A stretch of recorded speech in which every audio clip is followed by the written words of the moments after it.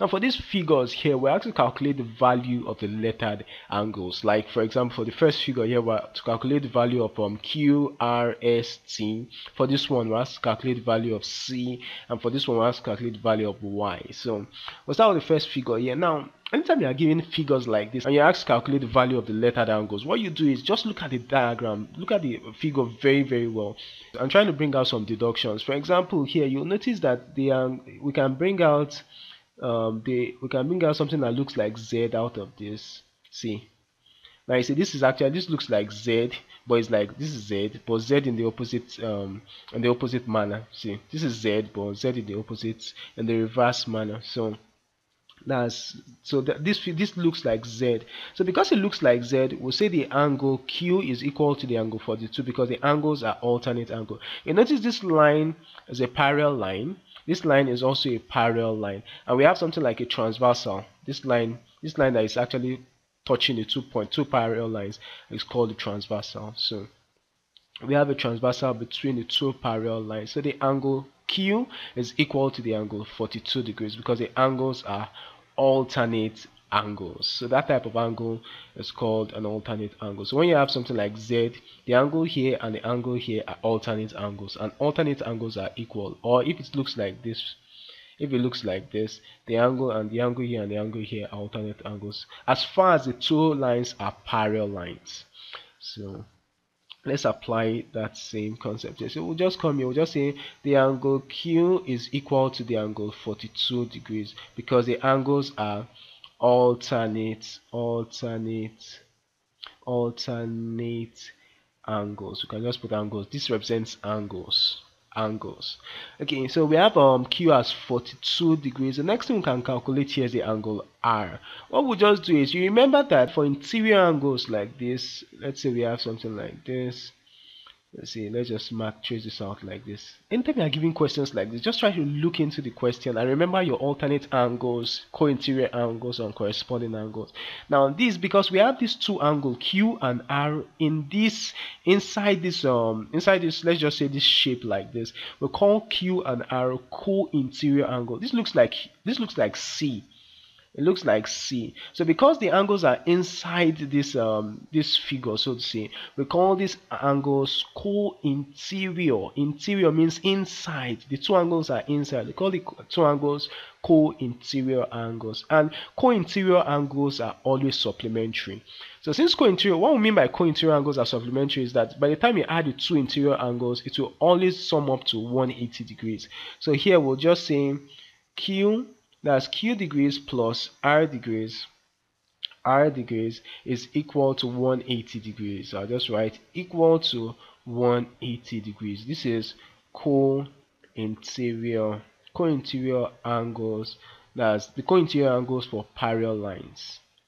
Now these two slash here represents parallel lines. So co-interior angles for parallel lines. So here we'll just say, now we have Q as 42 degrees plus we have R. R is unknown. We don't have R presently. We need to find R, equal to 180 degrees. So this is 180 degrees. So we can just say R here is equal to 180 degrees minus 42 degrees. 180 minus 42 degrees here will give us R equal to 138 degrees. So it means R here is 138 degrees. Then Q here is equal to 42 degrees. That's what we had before. Now we have R as 138 degrees. We can easily find T here. Now the reason why I say we can easily find T here is because if you notice here, we'll just look again. Notice here in this figure here, this angle T and 117 are co-interior angles because the angles are inside the figure. Two angles are inside the figure like this. So these angles are co-interior angles, and co-interior angles are supplementary. So we can just use that concept. So once you know all those concepts in your mind, you can actually solve any of these problems once you have those theorems in your mind. So just put those theorems in your mind. Co-interior angles are supplementary angles. So here we'll just write, let me just bring this down a bit. We'll just say the angle T plus the angle 117 degrees is equal to 180 degrees. So we'll just say the angle T plus the angle 117 degrees. I'll just write 117 degrees is equal to 180 degrees. This is co-interior angles. That's for parallel lines. Co-interior, or you could just write co-interior angles. So this would be T is equal to, I'll just write here that T is equal to 180 degrees minus 117 degrees, and this will give us T is equal to, just write T equal, this implies that T is equal to 180 minus 117 here will give us 63 degrees. So we have T as 63 degrees. So we have T there. And let's go up again. So you notice here for this figure, this is Z, this is Z, this figure looks like Z here. Okay, so since it looks like Z, it means this angle here and this angle here are alternate angles. So we'll just apply the same concept here. The angle S here and the angle T here are alternate angles, and alternate angles are equal. So since alternate angles are equal, it means since the angle T is 63 degrees, the angle S would also be 63 degrees. So I'll just put this angle as 63 degrees. So we can just write down that the angle S is equal to the angle S is equal to the angle T, which is equal to the angle T is 63 degrees. So we'll just say alternate angles. Okay, so that's the reason. So we are through with that. Let's go to the next question here. Now you see this one, this line here and this line are parallel lines. They are parallel. They would never ever meet. They would never ever meet. This shows the direction in which the parallel lines are going. So they are parallel lines that will never ever meet. Now since these two lines are parallel lines, what we'll do here to get the angle C here is we'll just take, you see, when you are giving question like this, the first thing is to try to look at the question. You just ask yourself, what can I do to get the value of this particular angle? So you try to think about it. Don't just say I don't know the question. No, that's not how to solve any problem. Look at the question and try to ask yourself, what can I do to actually solve this problem? So once you do that, once you ask yourself that question, answers start coming immediately. So here what we can do is we'll just draw a line parallel to this line and this line. So what we'll just do is we'll draw a line parallel, through this point that is going to be parallel to the two other lines. So I'll just do this like this to show that okay, this line is parallel to the two other lines. They will never ever meet.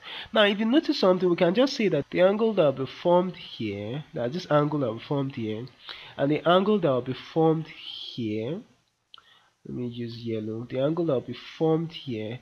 Now we can bring out something from these angles here. Now you notice that let's say this angle here is angle A, and let's say this angle here is angle B, for example. This is angle B. Now this angle A and the angle 110 degrees are co-interior angles. Now the reason why I said the two angles are co-interior angles, you can see, the two angles are inside this this figure. So they are inside like that. So we'll call the two angles co-interior angles. So we can easily find A. Now if you look at this one also, these are co-interior angles. The two angles are inside this figure here. So we'll call these two angles co-interior angles. So with this we can easily find B there. Now once we find A and B here, what we'll just do is we'll say the sum of the angles at the point on the straight line is equal to 180 degrees. You know, sum of angles at the point on the straight line is 180 degrees. So we'll just add A plus B plus C will be equal to 180. Then we'll easily get the value of C. So let's do this together.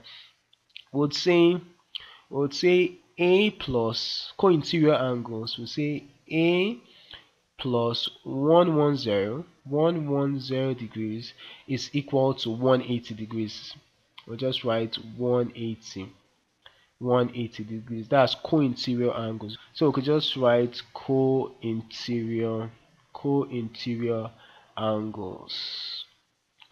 So here we could just find A. Would say A is equal to, now this would be 180 degrees minus 110 degrees minus 110 degrees, and would have A is equal to 70 degrees. So A here is 70 degrees. Now let's find B.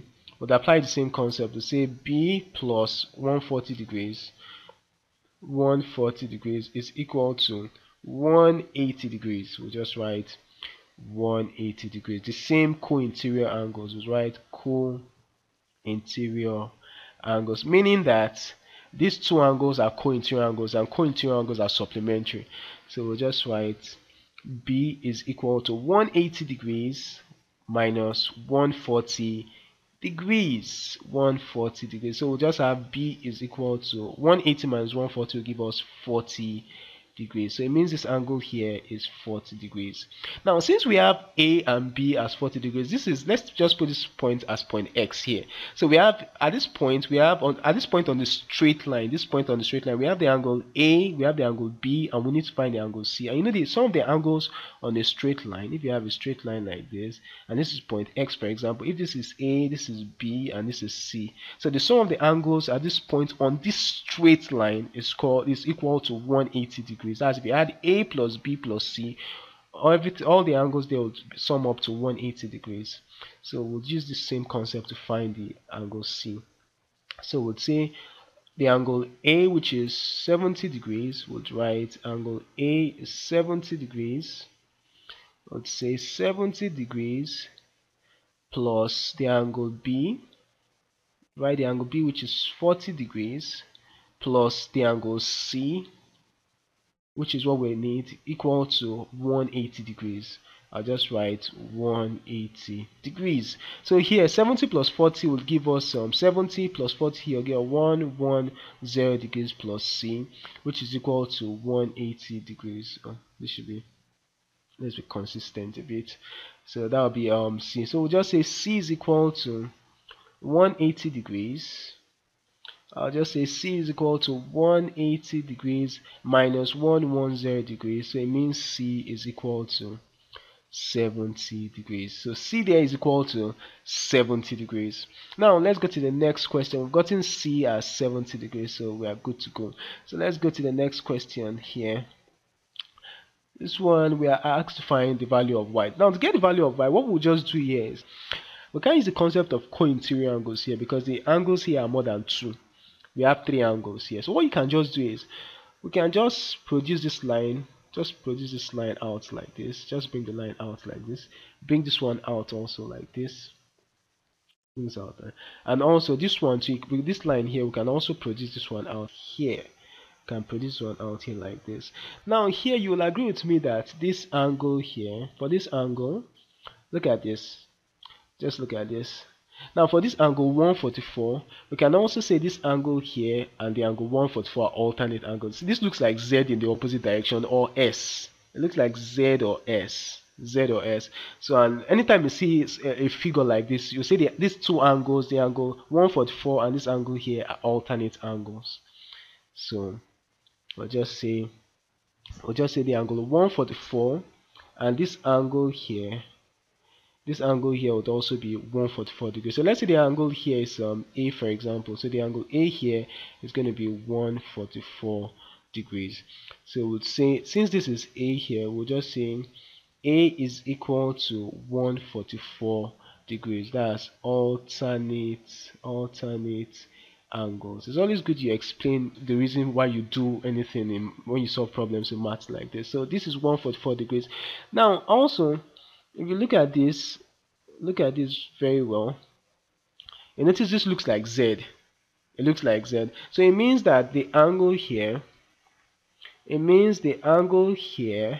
is equal to the angle here. The angles are alternate angles. That's the meaning. So what we'll just do here is, if this is Y, it means that this angle here would also be Y. But instead of putting this as Y, let's put this as Q.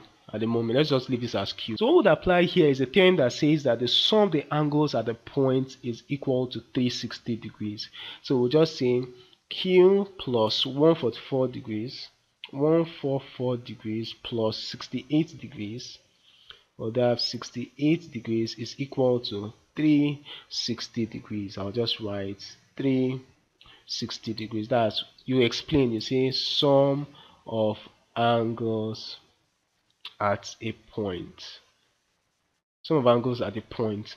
So that's why we actually say this is equal to 360. When you sum the angles like this at the particular point, like this is not, you notice this is not a straight line. This is at a particular point. So the sum of angle round like this is 360 degrees. So we'll just say here that Q is equal to, no, this looks like G. We'll just say that Q is equal to 144 plus 68 here will give us, let me remove this, 144 plus 68 there will give us 212 degrees equal to 360 degrees. So I'll just write 360 degrees, 360. So we'll have Q is equal to 360 degrees minus 212, 360 degrees minus 212, 212 degrees. So we'll have Q is equal to, by the time you subtract that, 360 minus 212 give us 148 degrees. Now, you know we just said that the angle Q is equal to the angle Y because the angles are alternate angles. So since Q equal to Y, since Q is equal to Y, since Q is equal to Y, it means that Y would also be equal to 148 degrees. So Y here is equal to 148 degrees. And that's because the angles are alternate angles. So you can explain alternate angles. That's alternate angles. So Y is equal to 148 degrees. And that's just it.